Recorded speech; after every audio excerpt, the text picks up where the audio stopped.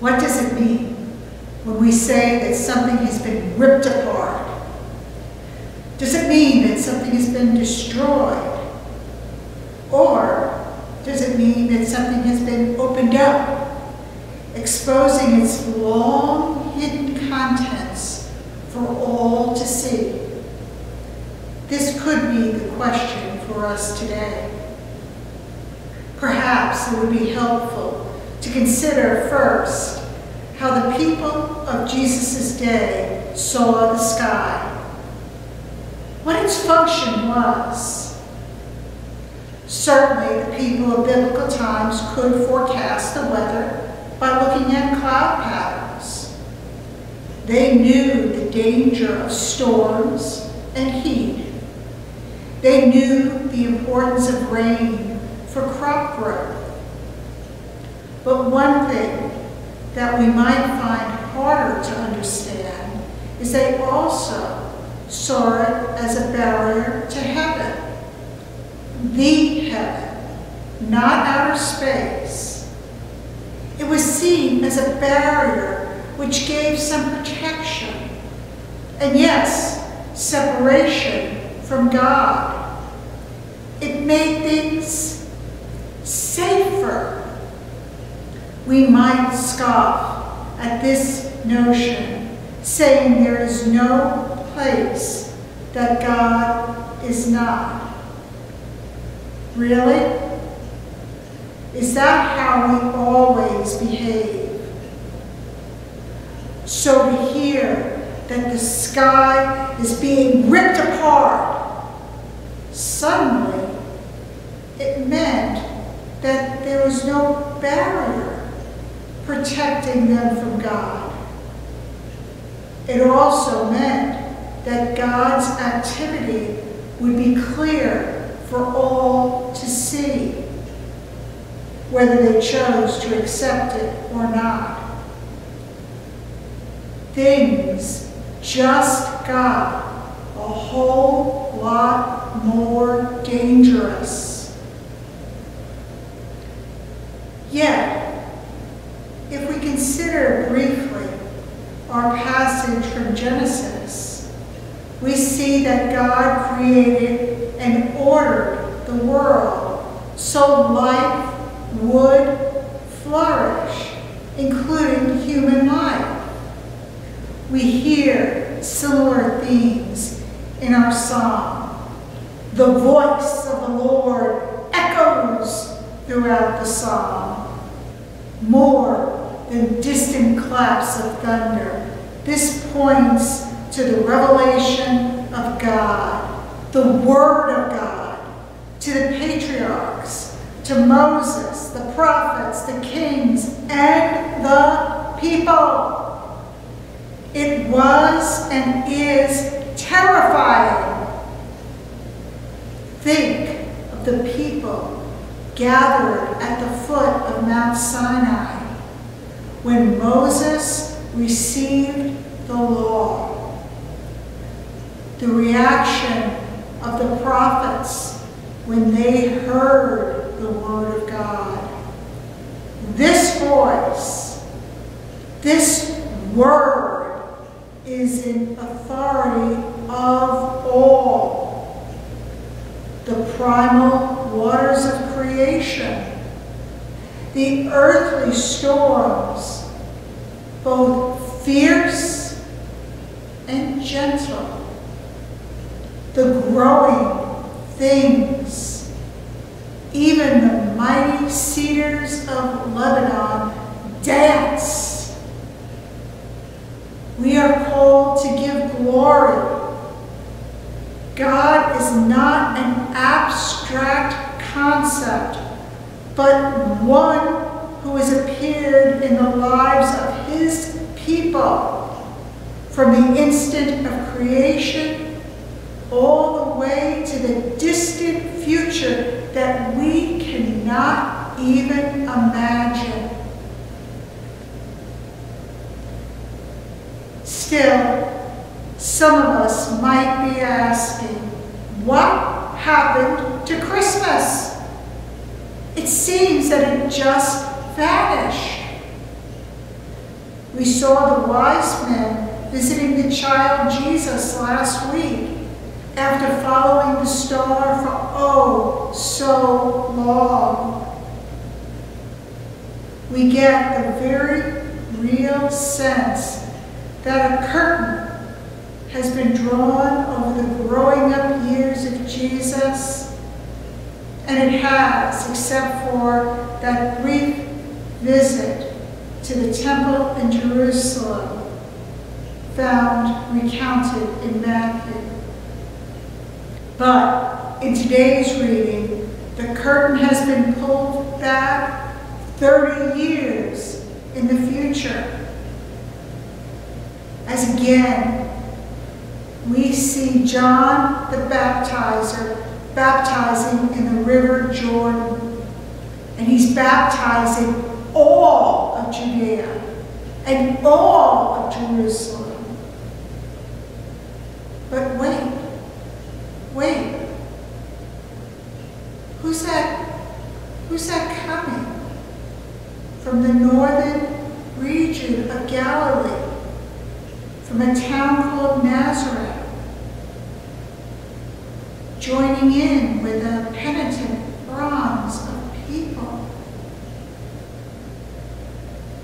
This might strike us as troubling.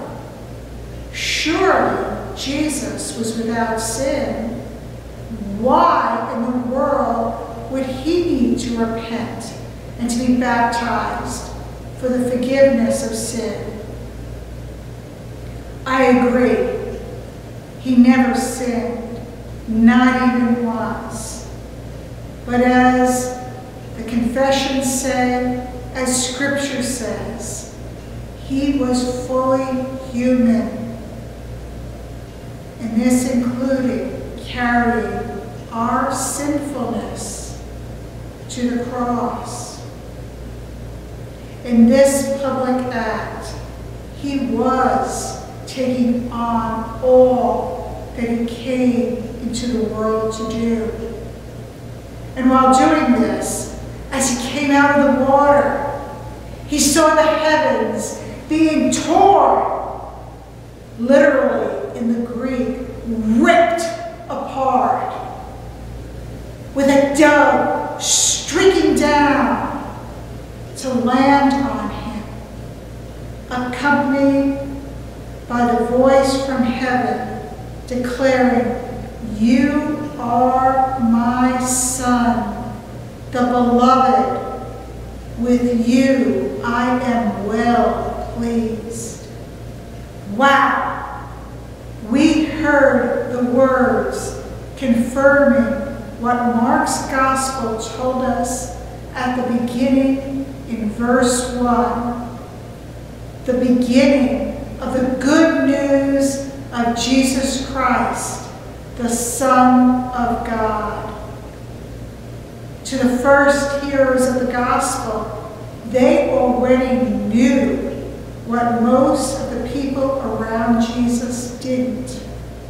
Jesus was God's Son, and his coming into the world was good news. As one popular Christian song says today, it is the best news ever. God is with us, Emmanuel. But what does that have to do with us Christians of today? We already know that Jesus came into the world to save us. He is our Lord and Savior. Each of us has freely confessed this, and we do try to live in his will. Friends, wouldn't you agree that our world still has many issues and hurts? That people are still suffering? That people still need a Savior, now more than ever?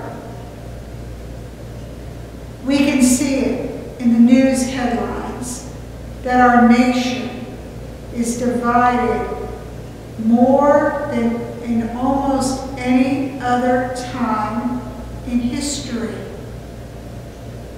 We continue to battle the COVID pandemic, and sometimes it looks like this disease will never be overcome, forgetting all the advances in medicine with God's help.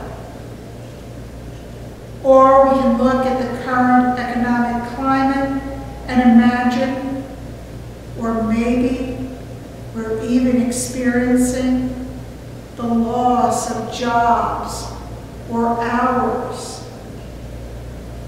I know I've named only a few things, and there are countless others which impact our lives. Some people would advocate violence to take what they need.